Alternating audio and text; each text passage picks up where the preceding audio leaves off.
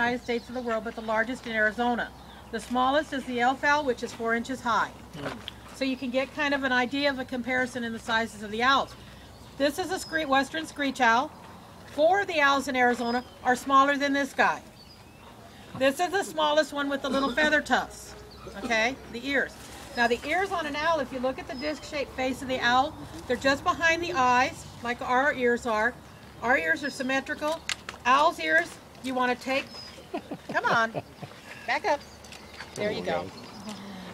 You would take one of their ears, turn it upside down and down a little bit.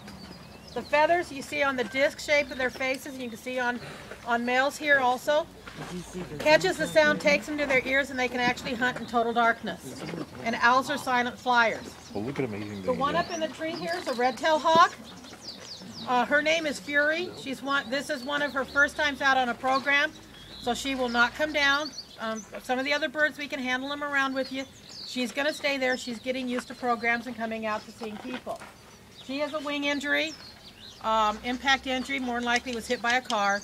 Her wing didn't heal correctly. It kind of comes down and up like this on her. So that and all these birds are non-releasable. Then over here we've got a diamondback rattlesnake and a Gila monster. And then we have a desert tortoise and a box turtle.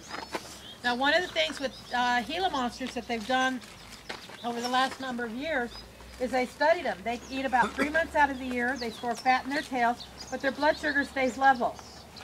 There's a medication now for diabetics based off the Gila monster.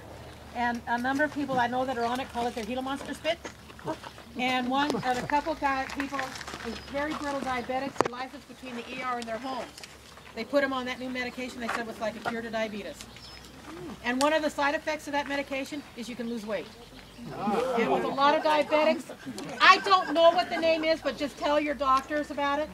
And that, as a matter of fact, Sandy Kate, our coordinator, and I were at the Arlington Chili Cook-Off that they had in Arlington, Arizona. There is an Arlington, Arizona. And this one lady, she comes up and she's going, I love you, I love you, I love you, to the Gila monster and that. She said once they put her on that new medication, she says, now I got energy, I've got life, I feel like I can do things.